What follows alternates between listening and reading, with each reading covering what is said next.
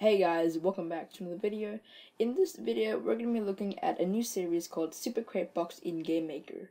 Now, I haven't been uploading in the past week mainly because of school, and I took part of a game jam in the last couple of days. If you want to see that the game that I created, check out the description box, and I might be posting a video on the game that I created.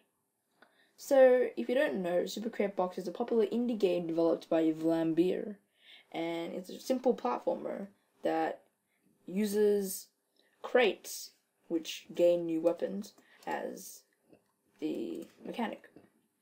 So you can see here you can choose different modes, and we're going to be learning how to, as you can see, we can do a little player, and there's a weapon system, enemies that come from the top. We're going to be learning how to do all of this in this series over the next couple of weeks. So I will be also teaching you guys how to make the enemies aggro when they go on the fire, as well as teaching you guys how to spawn random crates in different places. So we'll be going from a really basic platformer to something that can be presentable in many audiences. As you can see in the video right now, it's not much at the moment, but it'll be better as time goes on.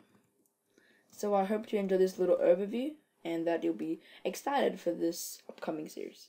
Peace out, guys.